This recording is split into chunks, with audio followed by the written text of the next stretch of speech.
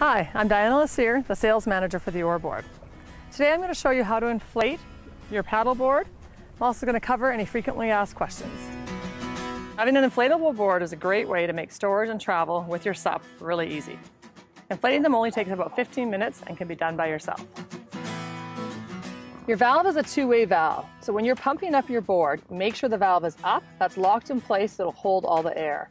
That way when you twist your pump off when you're done, no air will escape. Then when you are ready to deflate your board, you're going to just push the valve in and lock it down in place. Ready to start pumping your board, you want to have it completely rolled out and make sure you remember to have that valve up and in place to lock the air in. It just twists with your thumb and should pop right up.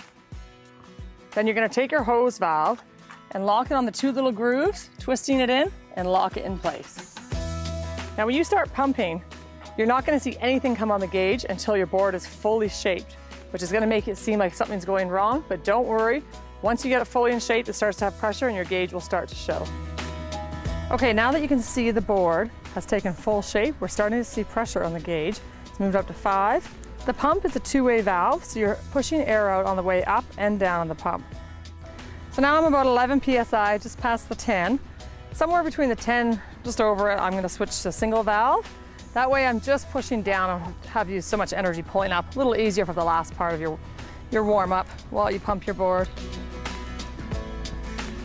Now the board is going to start to feel quite rigid at just 10 PSI, but it needs to go right to 15. It can handle the pressure and that's going to make it row or paddle that much better.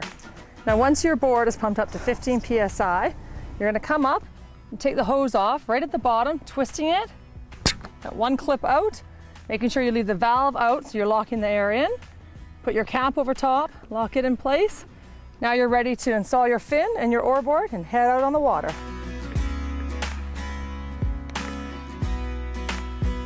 Okay, to deflate your SUP, you first want to remove your fin and your oar board.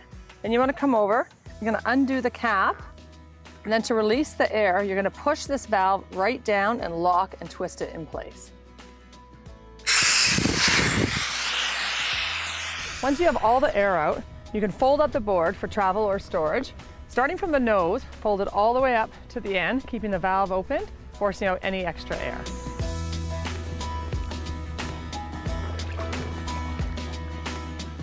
Thanks for watching, and remember you can see all of our videos on our website and all our social media channels. Happy rowing!